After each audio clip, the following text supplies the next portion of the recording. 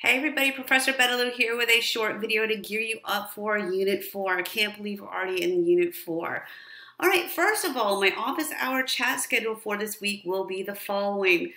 Monday, which will be March 9th, I will have my office hours at the regularly scheduled time from 6:30 to 7:30 p.m. Central Standard Time. And Tuesday, March 10th, I will be holding chat number 4 at our usual time. Check the class schedule for that. Okay, remaining Unit 3 due date is your Unit 3 in Telepath, which will be due by 11:59 p.m. on Tuesday, March 10th. So March 10th is an important date. We're wrapping up Unit 3 with the due date for Unit 3 in Telepath. Okay, this is a big week, folks, because we have the Unit 4 discussion board to talk about. So your Unit 4 due dates are as follows. On Friday, which will be Friday, March 13th, you have two things due, everybody. Firstly, on Friday, March 13th, you have your Unit 3 Determined Knowledge due by 11:59 p.m. Central Standard Time.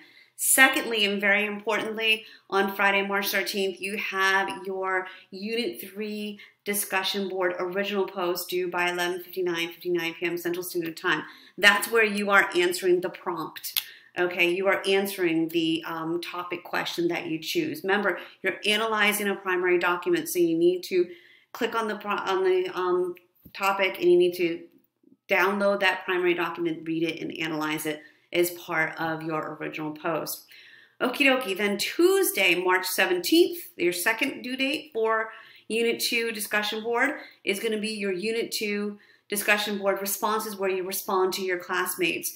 And remember, this time, everybody, it's a little different with the responses in the sense that you now have a word count. You have a 100-word word count with your Unit 4 discussion board. So each of your responses should be at least 100 words in length.